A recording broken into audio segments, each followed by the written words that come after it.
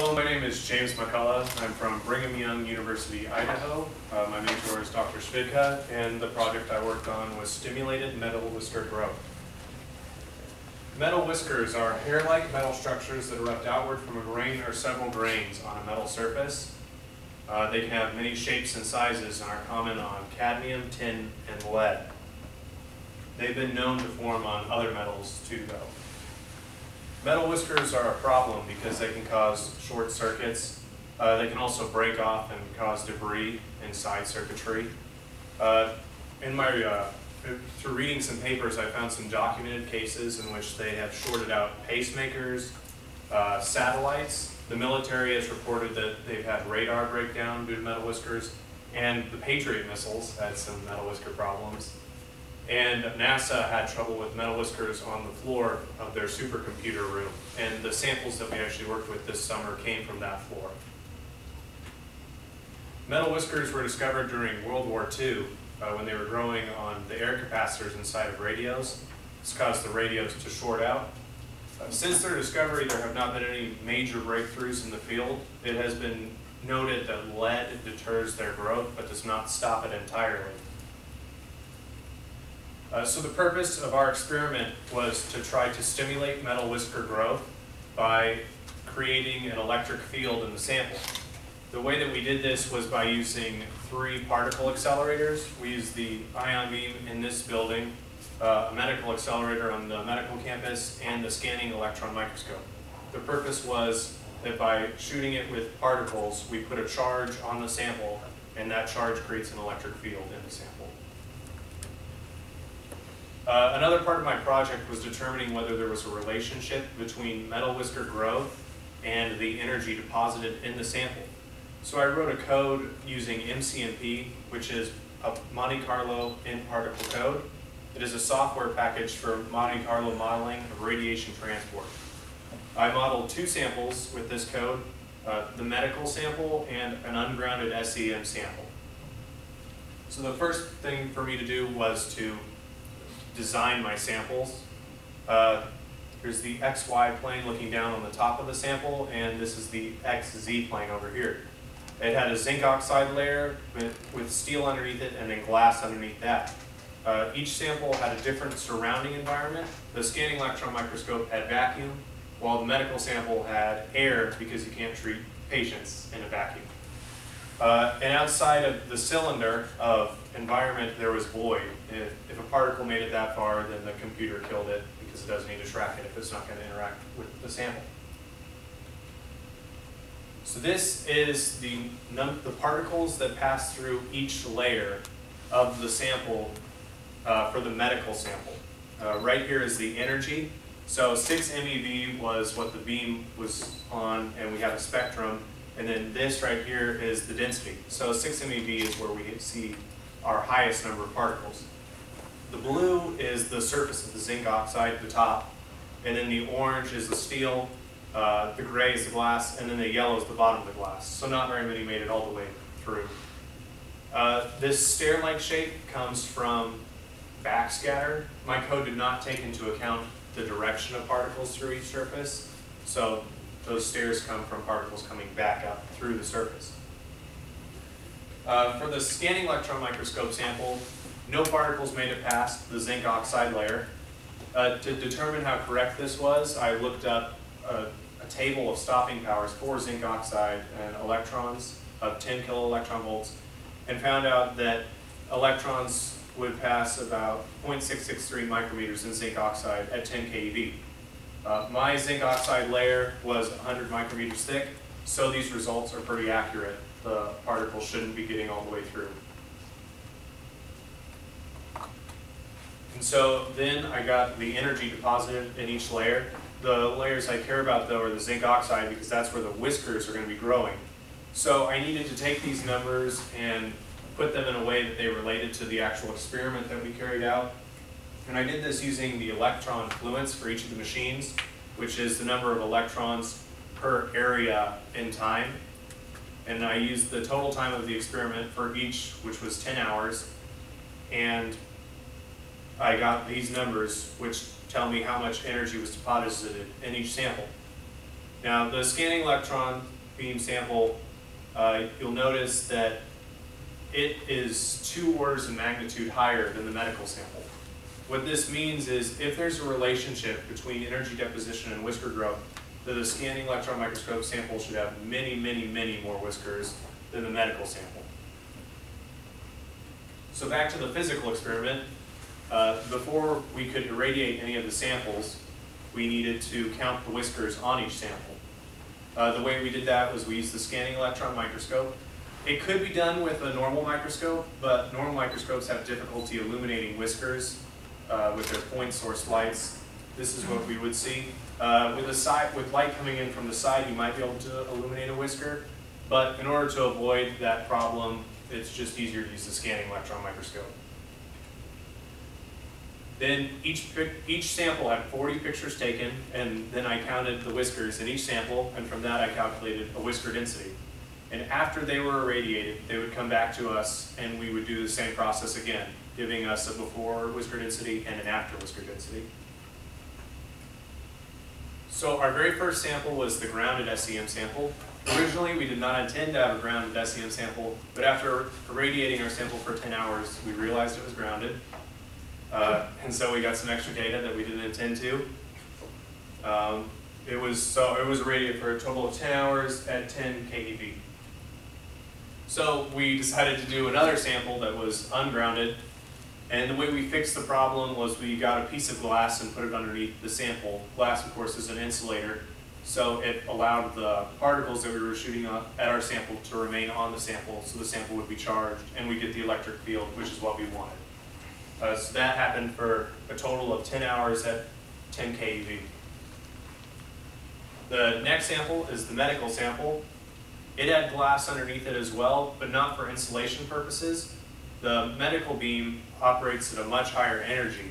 So we wanted to catch particles that were going through the sample, and glass is able to do that. So the glass would then get a charge on it, and that charge would create an electric field in our sample.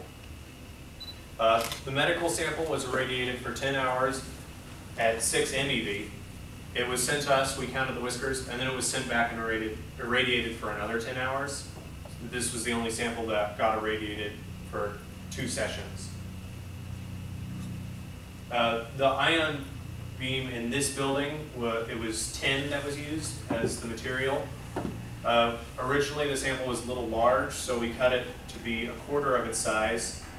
We put glass underneath it to insulate it, and it was then bombarded with tin at 130 keV for 1 hour. And then the control sample stayed in a box like this for the entire summer. At the beginning of the summer, we counted the whiskers, and it was the very last sample to have its whiskers counted. So here are the results for the control sample and the grounded scanning electron microscope sample. These peaks down here, we have density, so the whiskers per millimeter squared, and frequency here. And these are the density. This is the mean density right here. So as you can see, this is initial, and after 10 hours, the peak did shift for both the control and the grounded. Now, we expected the control to grow some whiskers because whiskers grow naturally all the time and cause problems. It was interesting to see that the grounded sample grew the same amount as the control, well, almost the same. So that tells us that simply bombarding our sample with electrons isn't enough to cause excess whiskers to grow. You need to actually keep the charge on there, because without it, there's no electric field. This one over here is the 10 beam sample. This is initial, and this is after 1 hour. So the density actually decreased by over 60%.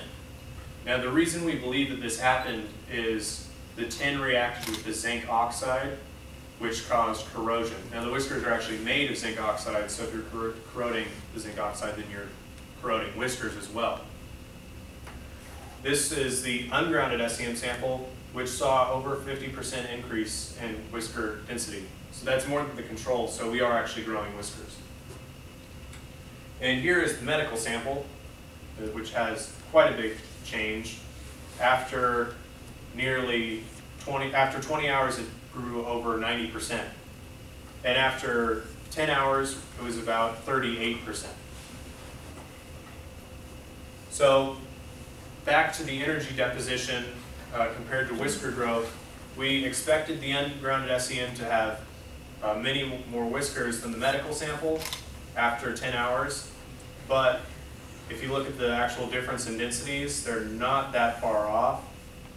So that means that whisker growth is not determined by energy deposition, but rather the charge on the surface, and that charge needs to be continuous. And whiskers that are left alone will continue to grow. Those are the big conclusions that we made in our experiment. I would like to thank my mentor, Dr. Schvidka, for helping me work through all of this. And everyone that worked on the metal whiskers project. There was a lot of people, Dr. Karpov, Rick, Depeche, the grad student I worked with, Greg and Corey. I'd like to thank the NSF for making this program possible, and Linda for everything that she does for us. Are there any questions? Yes. So I just want to, I just want to see if my conclusions are correct about what you said. So basically, you said that charge causes growth of new whiskers or nucleation of new whiskers, but growth doesn't. Growth will happen even without charge. Is that Yeah. Right? Yeah. So you can see in the control sample, we didn't do anything with that, and it grew whiskers by itself. But when we had constant charge on the sample, it grew more whiskers than what it normally would have grown just leaving them alone. Now, did the existing whiskers grow more due to the charge, or there were just more new ones created? So I actually did. I looked at a few whisker heights on the medical sample, and from what I gathered, the whisker heights did not really change as we irradiated them. What we got was just more whiskers per area rather than making the existing whiskers taller. Yes. How much does, if this were lead, how much whiskers would grow? And, you know, they made you change the solder because, you know, lead is toxic. Yeah. So is this just the ROSE compliant thing that we're having this problem now? I read, the papers I read, they didn't have any exact numbers on how lead decreases the amount of whiskers, but it's a substantial difference. And by changing the soldering, we will be seeing a lot more whisker-related problems. So how much does this limit the life of things? You know, because lead solder used to be okay when, you know, we'd lead paint, lead in gasoline. Yeah. Then you worried about the kids eating it, so, but now. Well, every system is different. Yeah. So I'm not really sure how much time we have. Dr. Karpov, who is kind of the guy in charge of metal whiskers on this campus, thinks that metal whiskers are the next Y2K bug. They're going to just destroy everything. Yeah, I mean, because it's like, remember seeing like old pieces of tin, you know, there's always something coming out of it, but lead, that never happens. Yeah, well, it does happen, just not as frequently. Yeah. This might have been asked last time, but so you're bombarding it either with electrons or tin. Yeah. And you're either bombarding the actual sample, or in the case of the medical one, the glass, right?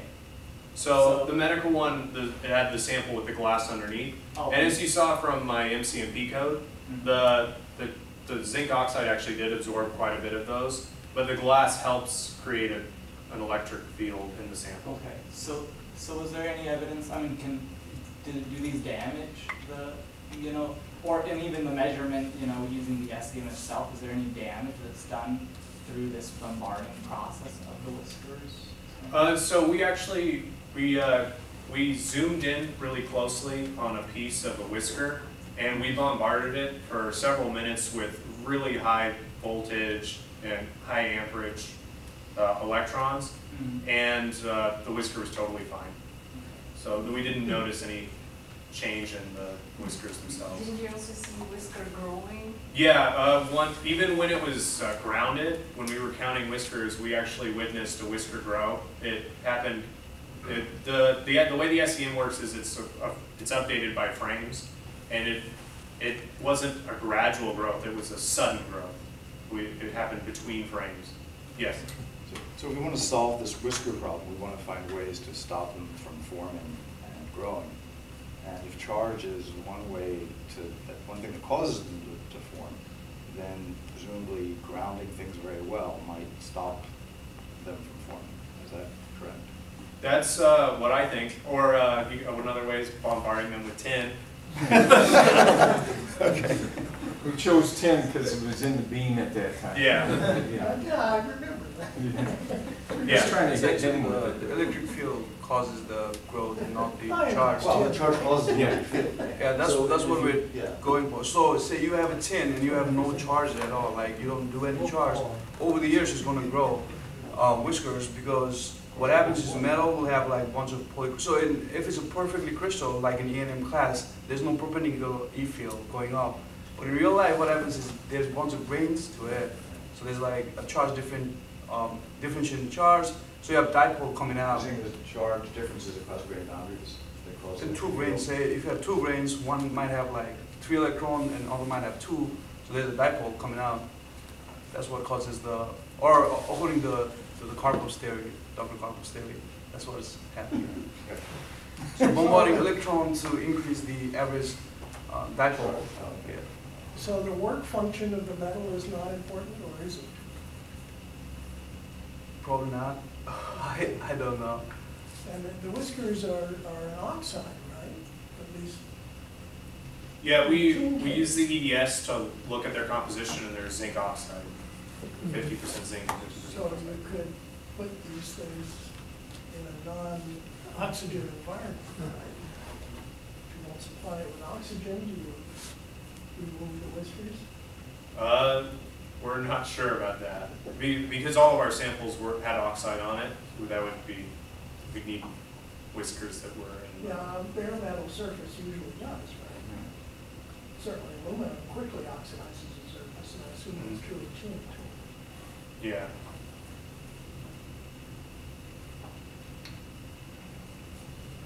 Yeah. How hard was it to set up the MCNP program? Dr. Schmidt could help me out a lot with Yeah. that. It was interesting. It's a card-based program, Yeah. so that was Fortran. different. Still big cards? No, That sounded right. it was card-based in the program itself. That's what they call every entry, a card. Yeah. Yes, I- Well, that's it. Let's thank James again.